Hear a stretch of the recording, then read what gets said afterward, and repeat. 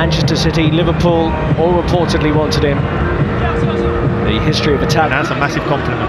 The big money obviously has gone on Ligt, but Demirel's come under the radar. I think you'll be impressed with him. In European football this summer, Matthijs de Ligt to face Spurs with Ajax in the Champions. Were his first touches of the ball. 2-2. Impact here. Kane trying to get away from de Ligt. Still having. He goes long up towards Lucas Moura, who's deceptively good in the air for his height.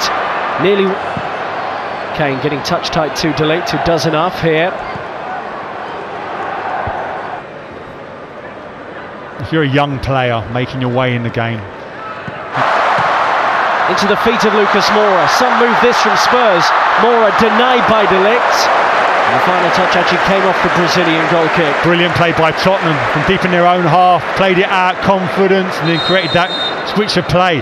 But look at this ball in here to Moura, and this is what de Ligt, you'd say, normally has to work on, because he's some English players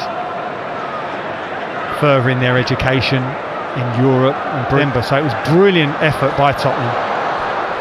Looking at that Spurs Juve back line. Kane onto his left foot. Harry Kane just tried. Side opens up the goal, and more often than not you expect his feet quicker. For a big man, he's getting a little bit too low. And Szczesny with a bit of shielding there from Demirel. Manages